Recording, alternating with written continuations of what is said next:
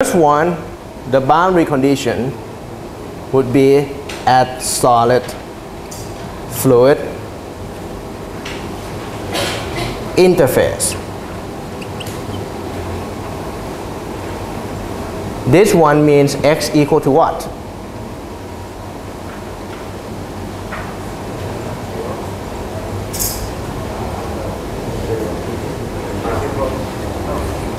Thickness here is delta. So this means that at x equal to delta, velocity Vz equal to what? 0. Simply because the solid does not move. So therefore, liquid at that interface has 0 velocity as well. Okay? So apply that, you get 0 equal to minus rho g cosine beta divided by mu delta square over 2 plus C2. So you will get C2 equal to rho g delta square cosine beta over 2 mu.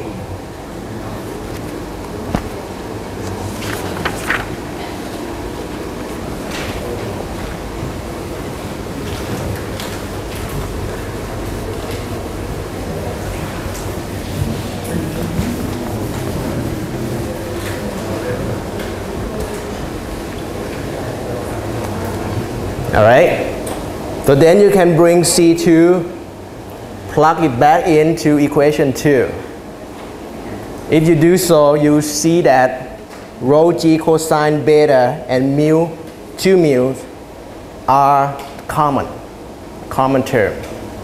So you can take it out.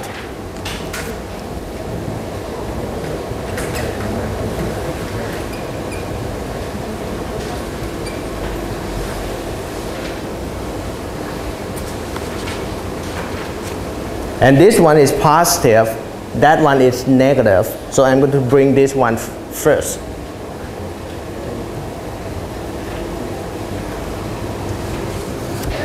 Right? And this form is correct, but it's not pretty. I like to make it a little bit prettier. So in order to do so, if you look into the textbook, they would like everything to be in dimensionless form, the form without unit. Okay? You can do so by taking delta square out.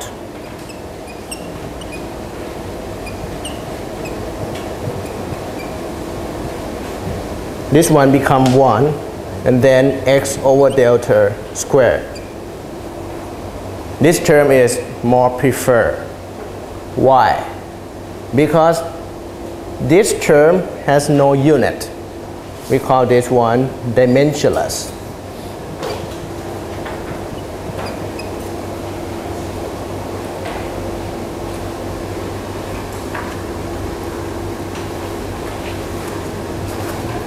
All right? Now you can calculate velocity at any point in our system, and you will see that velocity would be maximum at which position?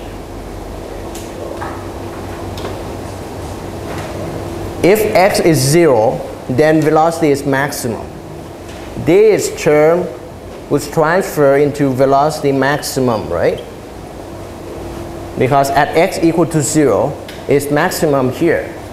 So you can write down Vc equal to Vmax 1 minus x over delta squared.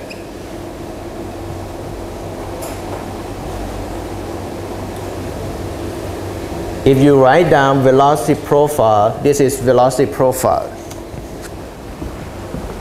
An equation would give you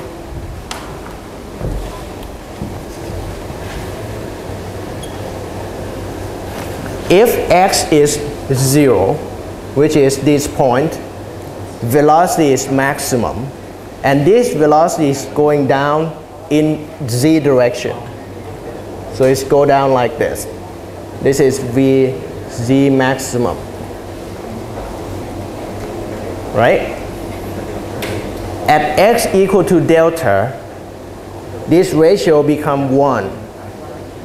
Everything turns to be 0. So at x equal to delta, here vz equal to 0. Along the way, the profile is parabolic because this one is x squared, so it's parabolic. Does it look this way or look that way? That way. Right? It looks that way.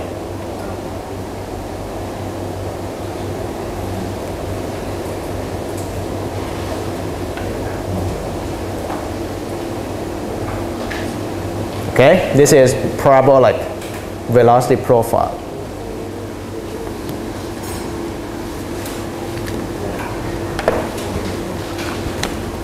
And that is one of the answers that you see in the examination problem.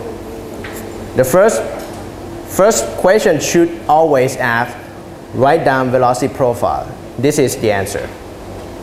Okay? There's a little bit more to the problem. Once you obtain velocity profile, then you can also get something else, some other information. For example, you can calculate average velocity. Average velocity. By definition, if I write down three-dimensionally,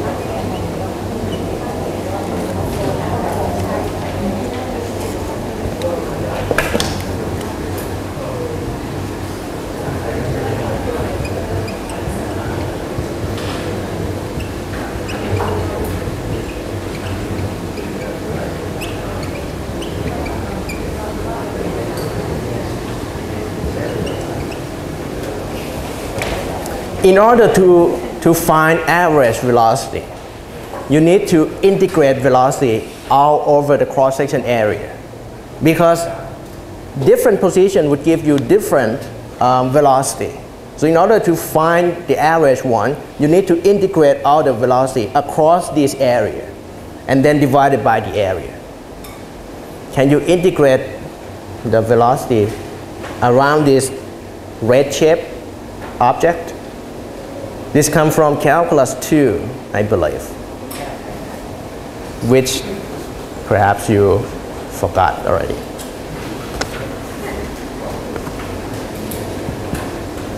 According to the calculus, you need to integrate it twice, right? You integrate it again. The first one, you integrate velocity with respect to what? This is x, this is y, this is z. You integrate twice. The first one with respect to what?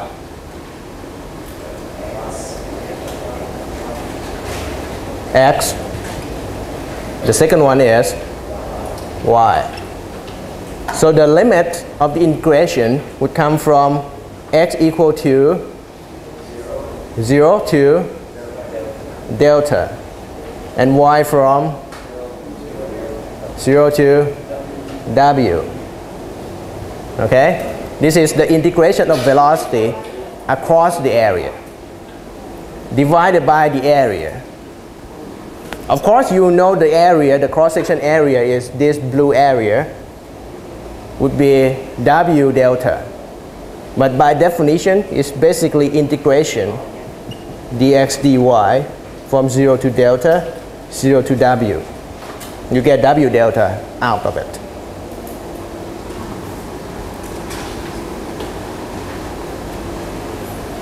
Okay?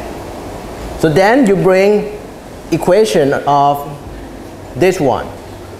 Of course, everything in here would be constant.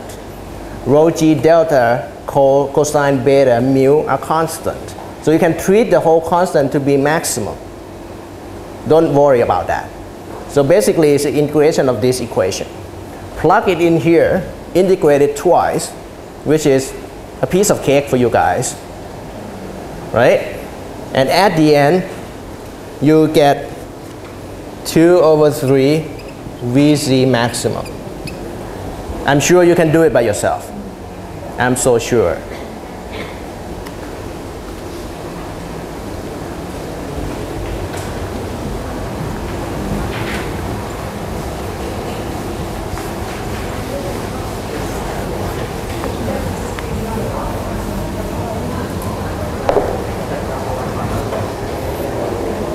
Then, once you obtain the average velocity,